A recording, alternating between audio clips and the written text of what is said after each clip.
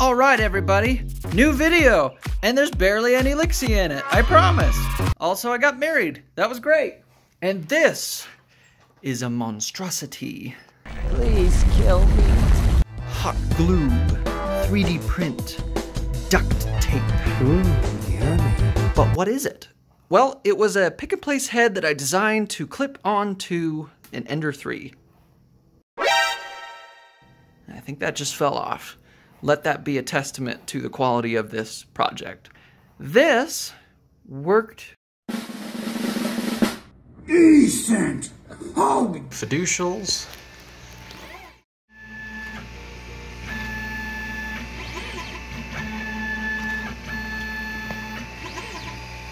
Looks good to me.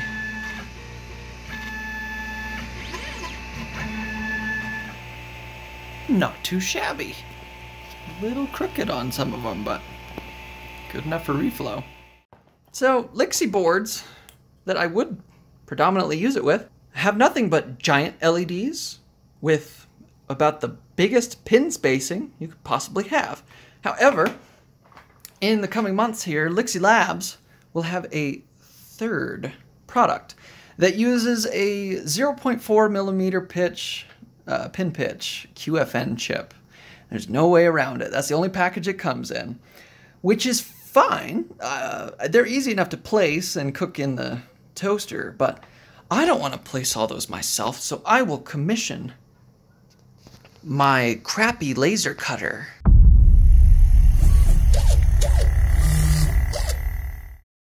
Crappy's a mean word. It just wasn't what I wanted. My old laser cutter to be a more proper pick-and-place machine. Better than this one. Better. So, basically what I'm going to do is not use a handheld vacuum tool with duct tape, friction fit into a 3D printed toothed cylinder that is rotated by a stepper motor, and not with a funny spring-loaded bit that gets stuck. I will instead use a NEMA 8 hollow shaft stepper motor on a linear rail that has a Juki nozzle adapter, a real pick-and-place machine nozzle, which will be moved around on this Core XY gantry. See this? This is bad. If you're gonna make a system like this, this is the manufacturer's design. Don't just do a flat flex cable that I have to bend a billion times to make sure that it is always off of the bed that has a laser on it. The reason that's there is because the end stops are on the head and not at the extremities like they often are.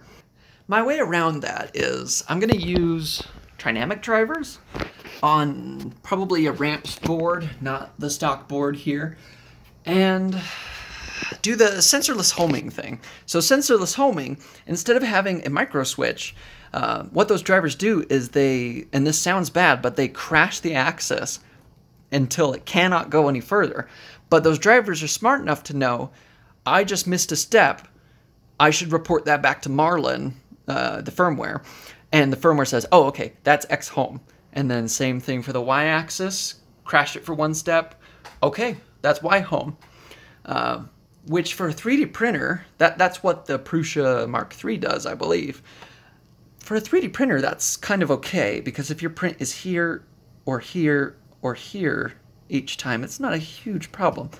But repeatability is like the core thing of a pick-and-place machine. So what I would do is I would do that sensorless homing so that I can eliminate having any end stops mounted anywhere, and then do optical homing with the down vision camera to a fiducial mark on the board. That way I can kind of eliminate any strangeness with that sensorless homing, if there is any. So if anyone's ever owned this laser engraver, you will know that when I start up this script here, and it does some random moves around the bed, it's not normally this quiet. And I know some people are thinking, hey, Connor, I have a Prusa Mark III. It's way quieter than that. That's not quiet. And let me tell you, compared to stock, this is really quiet. Oh, there it is. So what I've done is replaced all of the professional metal bearings with homemade plastic 3D printed ones, which sounds like a horrible idea, doesn't it? But it is. But these LM8SUU, I think, is the name. These bearings would just rattle on these rails when the stepper motors hit whatever resonant frequency of this frame or stepper motor itself. And it was obnoxious. It was more apparent in slower moves, but yeah, kind of a problem. So for now, for my own sanity, I've just swapped them out with plastic ones. I will put the metal ones back once I have those trinamic drivers because they are much quieter, and if the stepper motor's quiet, everything else is pretty quiet, and I don't have to worry about resonant frequencies slamming bearings around. So that's pretty much it so far in the pick-and-place machine. I am working on an auto feeder design, which currently has no brain, but I'm just testing the mechanical fit of everything. So I have an ESP8266, a no-name stepper driver board, and a cheap stepper motor here. And it's going to begin to feed this tape through one LED at a time, or technically 2 sprocket holes at a time, which is good enough for me. My idea for collecting the clear cover tape off is it will wrap around this part right here and go up to a collection wheel, like a pulley with big tall walls on it. And it has a little cinch to hold the start of the tape. And what will happen is there will be a little tiny roller switch right here, similar to the ones you see on your 3D printer, little micro switch, but they make them with a little metal wheel on the end. So I'll have a plastic guide leading up to that, and then the collection wheel at a slightly different angle. So whenever there's slack in the clear tape, that switch will not be depressed. Just me. Because there's slack in the tape now, and I have to deal with it.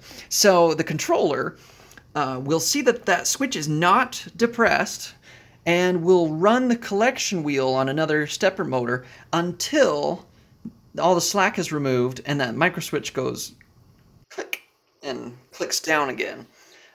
So anytime this tape is advanced, it'll have a little slack. It'll recognize that and get rid of the slack, and then repeat. Hopefully that's not the bottleneck of the machine. And a couple changes.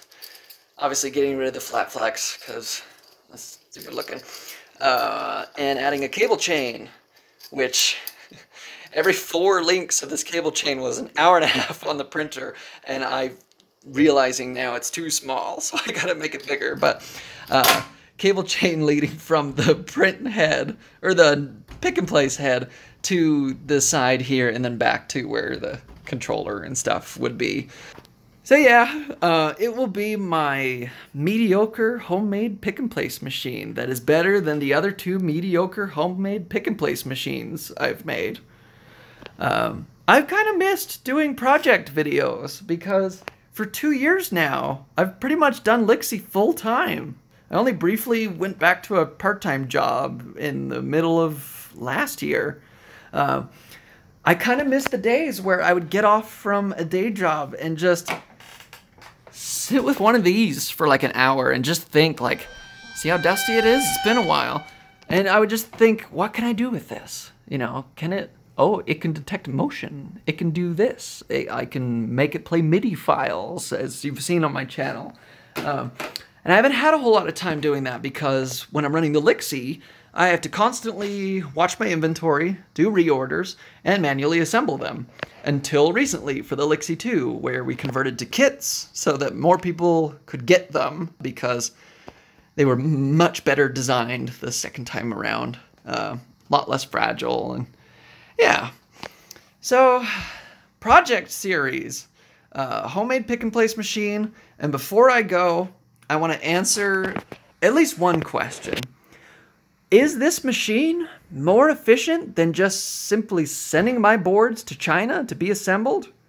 No, of course not. But is it fun? It's so fun. I think it'll be fun.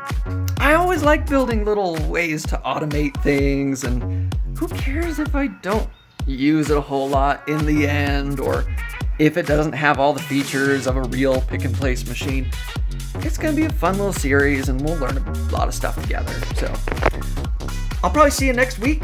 I've got some parts coming in for Robot Dig for like the hollow shaft stepper motor and other stuff. I don't have an upload schedule because I'm not a professional YouTuber. I don't have like an AdSense schedule to upload to get my rent paid.